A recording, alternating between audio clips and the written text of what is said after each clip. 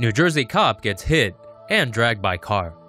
A police officer is in the hospital, and 2 suspects are under arrest after officials say the officer was hit by a car and dragged for more than 30 feet in New Jersey.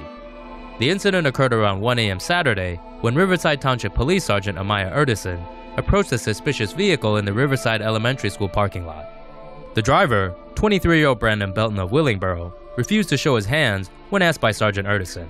The suspects then put the car in drive, hitting the officer and dragging her 30 to 40 feet. The vehicle then ran head-on into an unoccupied police cruiser parked in the school's exit.